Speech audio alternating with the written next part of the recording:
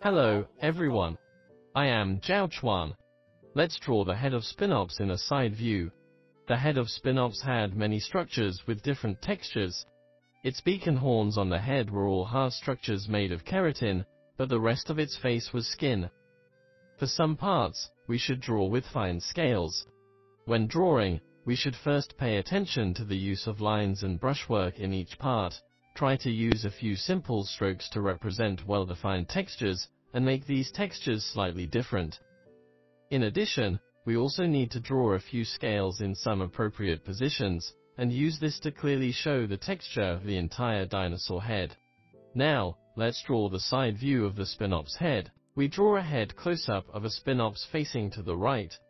Start with its eye, which is located a little lower to the right.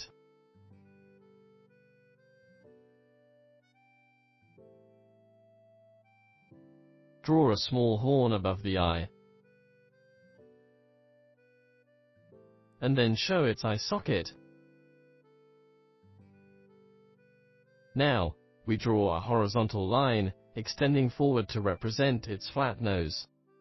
A relatively large nasal horn stood at the front of the nose. Next, we draw its mouth. When drawing the mouth, make sure to draw the line vertically since its face was quite short.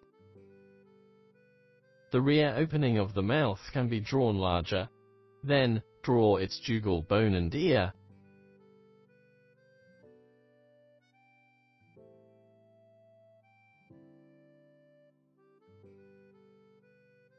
Now, we use dotted lines to draw the area of its nose. Its nostrils were situated at a quite lower position. Then, draw its lower jaw with a plumper rear and a narrow front. In this position, there is the border of the keratinous beak. We complete the other horn. Next, we move to its head frill. The endmost of the head frill would stop here. We first draw a dotted line to represent the edge of the frill. Its head frill would curve upwards when viewed from the side. There were two drooping horns on top of the head frill.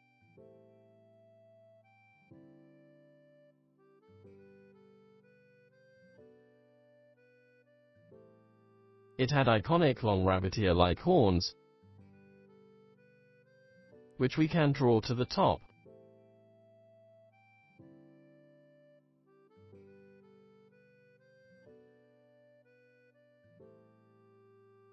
Then, we draw the margin of the head frill on this side, followed by the shape of its squamosal bone in the front, and then the parietal bone.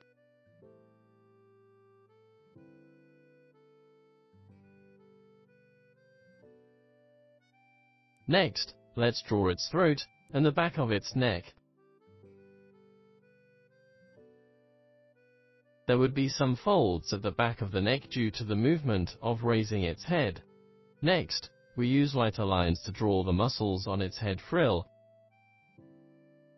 Then, use thin lines to draw textures such as scratches or growth lines on the keratinous structures. Then, draw the boundaries between the small hornlets and the skin on the margin of the head frill.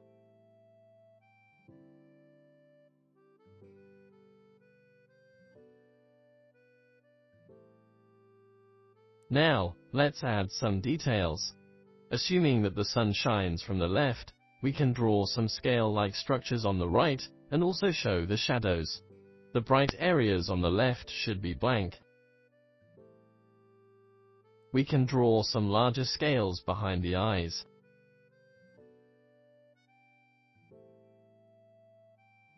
Then, draw some scales on the lower right of the head frill close to the face, showing the skin texture and shadow structure. At the corner of the mouth, we draw some large scales.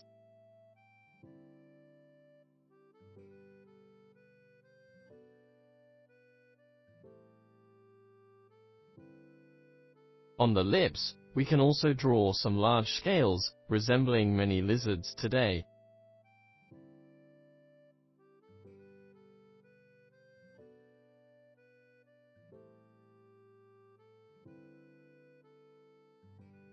Then, draw a few large scales on the upper lip.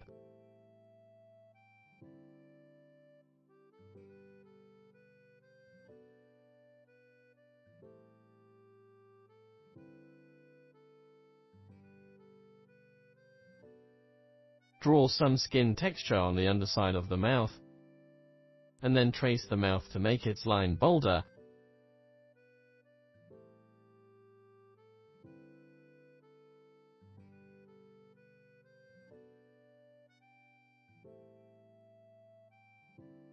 We can draw some shadows and scratches on its horns.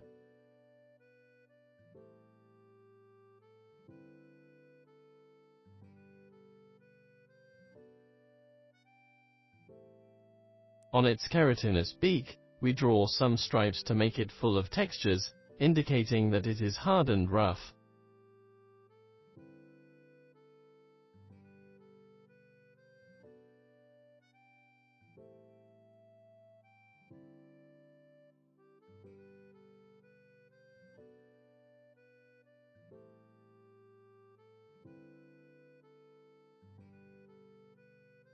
On its face, we can use delicate lines to draw some large and small scales.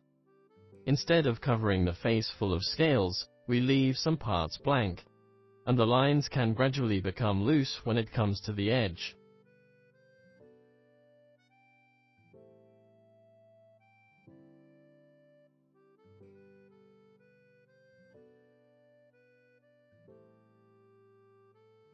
These areas where there should be shadows, we must show them. Remember that the sun shines from the upper left, so the shadows should be concentrated on the right.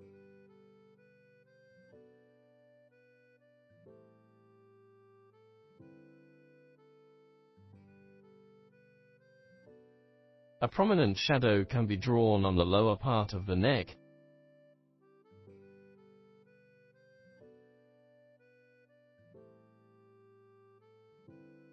The raised eye socket also had a shadow. Its head frill cast a shadow on its neck as well. Draw the outline first, then black the inside. Doing this will show the three-dimensional effect of the dinosaur's head.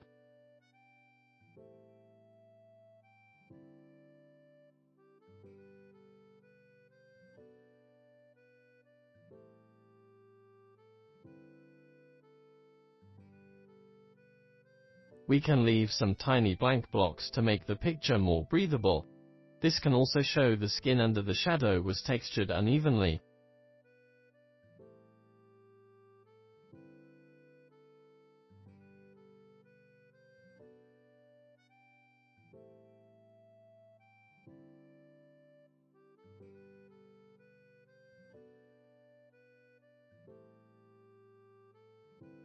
The drooping horns on the head frill would also have shadows underneath them.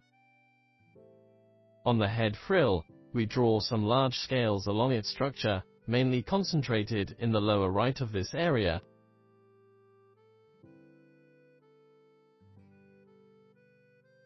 We don't need to draw them too much and very specific, just slightly show the texture of the scales.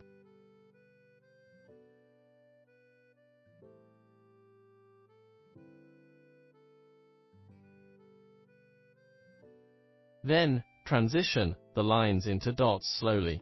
On this side, we also use lines to transition to the blank area.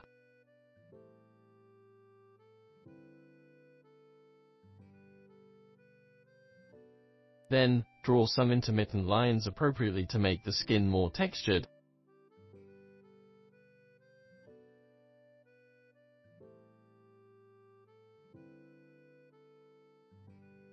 Lastly, we draw some big scales on the lower jaw. In this way, we finish the head of Spinops.